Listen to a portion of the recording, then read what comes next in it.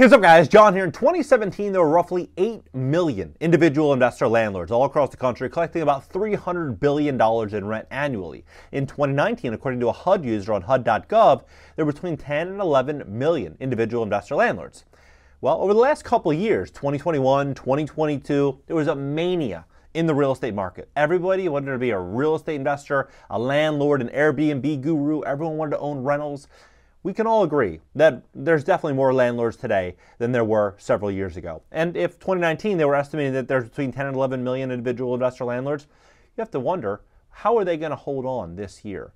Because what's happening in the real estate market, nobody else is talking about. But this is going to push millions of landlords out of the business, and we are going to start to see foreclosures in a lot of rental properties to likes in which we've never before seen ever in America. The nation is seeing a spike in foreclosures. Foreclosure filings across the country are up 36% from a year ago. Far eclipsing what we witnessed in 2008. Here's what I mean. So, for example, had two tenants approach me in the past few months about renewing leases at $100 to $200 discounts. I declined both because, I'm good at picking up bluffs and rents always go up in LA. Guess who's about to have 2 units at quite a bit less with a couple months of vacancies sprinkled in.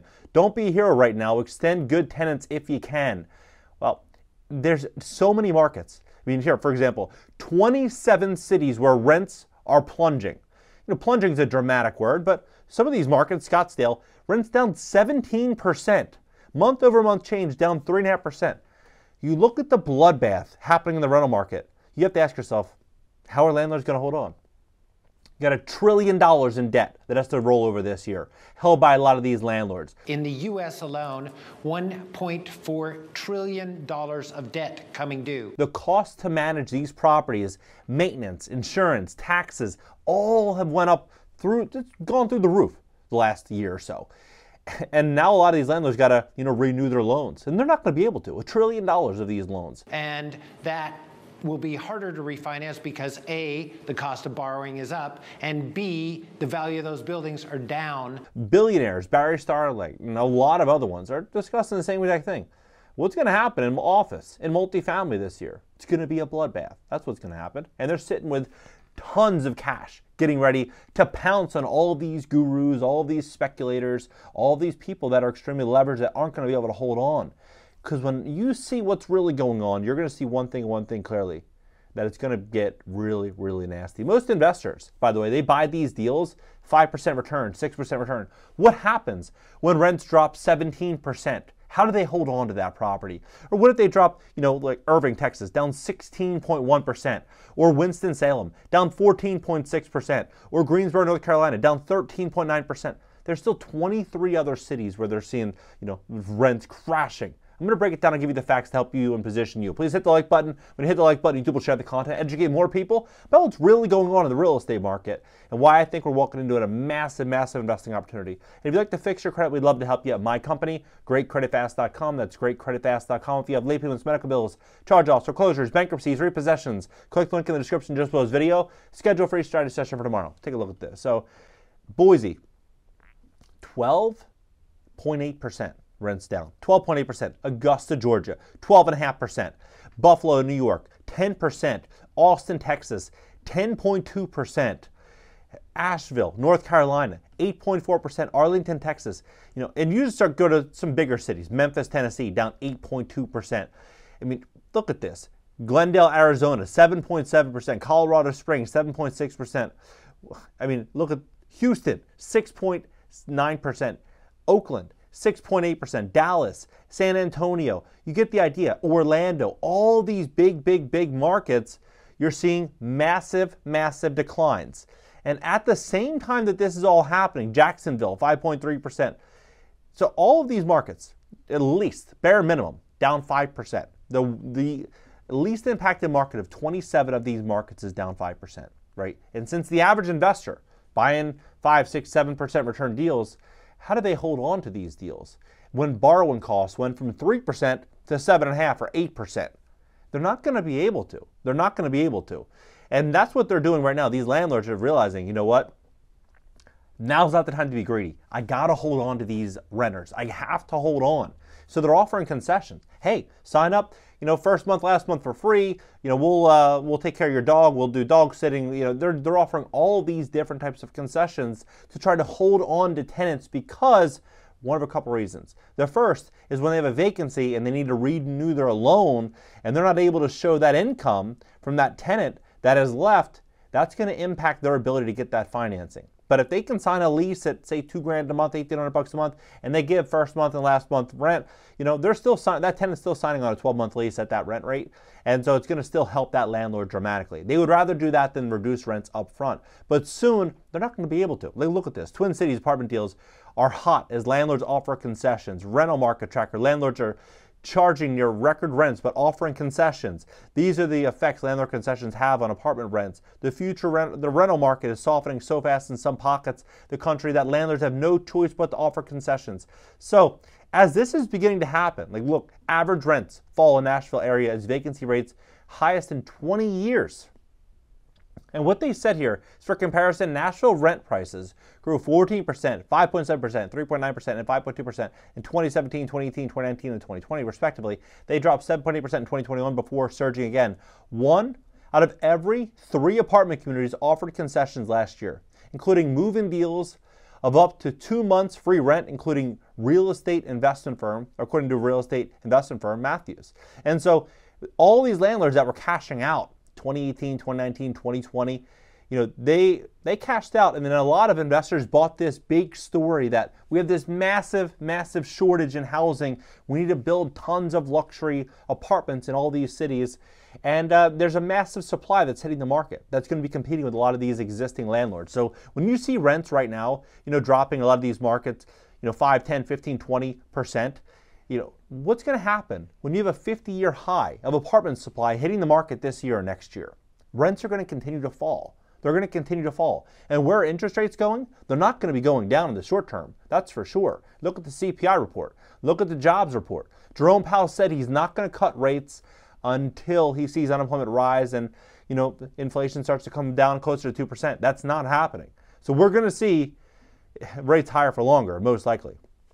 Now, billionaire CEO sees $1 trillion in commercial real estate defaults coming. Very, very ugly market the next 2 years. Now, commercial real estate is not just office. It's also multifamily, 5 units above. It's industrial. It's commercial real estate, right? Commercial real estate as a whole. You have $1 trillion worth of loans that are going to be coming. These are defaults coming, right? This isn't just like loans. These are $1 trillion of commercial real estate defaults coming, right?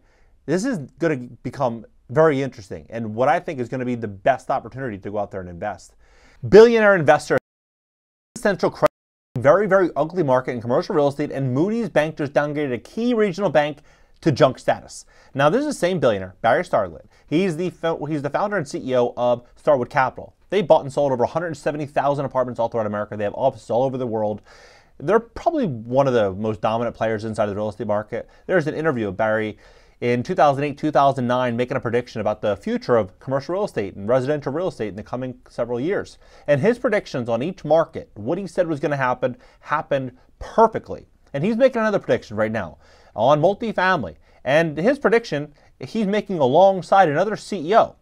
And this CEO, Howard Lutnick, Cantor Fitzgerald, who is CEO of Howard Lutnick, for between $700 and $1 billion or $1 trillion worth of commercial real estate defaults over the next 2 years. So Barry is saying $1 trillion, and this man saying 700 to $1 trillion, right? So in that realm, you're going to start to see a tsunami of defaults. But what I think is very, very fascinating right now is that as this is happening, you're seeing real estate insurance go through the roof, right? The climate insurance crisis leaves homeowners vulnerable in limited home insurance options in California. Oregon homeowners face soaring premiums, climate, coastal property risk, all this. This is just in the last several days, last 3 to 5 days, right? So you have insurance going up, you have taxes going up. Lawmakers scramble to address anticipated 20% tax hike. Why property taxes and values are up everywhere. Marysville homeowners pay an additional $818 more in property taxes. Taxes are going up 15% in Cumberland County. This is page after page after page. And this is, the past month, right? Just to be clear, this is only going back to past month, past week. Property tax likely going up again. Property tax is fair. So you look at what's happening. You're going to see all these institutional players realizing the big opportunity is going to be rentals going forward the next couple of years. And that's why you're seeing Invitation Homes gearing up to make some really, really big moves. They're going to put $1 billion to work. And what they're buying is they're buying direct communities from builders. So these builders aren't going to go out there and sell them to you and sell houses to you, sell them to me, sell them to our mothers, sisters, and brothers. No, no, no. They're going to go sell them to these large hedge funds, these really big players who will pay more for these properties, and they'll buy the entire community in one shot. And that's what's happening. And what Invitation Homes is doing is they're leveraging technology. And they're not just going to be, looking at the upside from reducing their management fees, but they're also adding value-add services, upsells, smart home offerings, internet bundles. They're offering all these different ways in which they can extract more cash and capital from each and every tenant. So they have some really, really, really big things in the works. Now, what I think is going to happen is as they continue to buy out these communities over the next year or so, we're going to see more and more and more smaller shops, smaller private equity firms running out there buying individual office deals, individual multifamily deals, and it's going to be a really, really, really big opportunity to make a lot of money. Because look at what's happening right now to the everyday American. The average rent in America, they range it between $13.72 on Forbes. Rent.com is saying current national is around $19.67. They say $14.96, right? So $13.88, probably somewhere around $1,700. It's probably going to be somewhere around the national average for a one bedroom, right? Well, to buy even a $400,000 home, you're looking at $2,677, and you're going to need, if you put 20% down. Most people are putting 6% down. First-time buyers average 6% down. So you go from about $1,700 rent or pay double and buy, right? Who's going to do that in an environment right now where food prices are going up, everything is going up? Not many people are going to be able to do that. And so what's going to happen is you're going to see a lot of property owners that own these properties that want to sell, but maybe they don't have that, that buyer they thought that they had. So they're going to try to rent them out. You're going to start seeing so much inventory hit the market. Rents are going to continue to likely soften. At the same time, this wave of distress is coming with multifamily and commercial. It's going to present a situation where you're going to see this number, 8 million landlords in 2017, right here, to, they said 10 to 11 million individual investor landlords in 2019. You're going to see this number over the next couple of years drop dramatically. If I had to make a prediction, I would say from now over the next 6 years, we'll see this number drop 70 or 80%.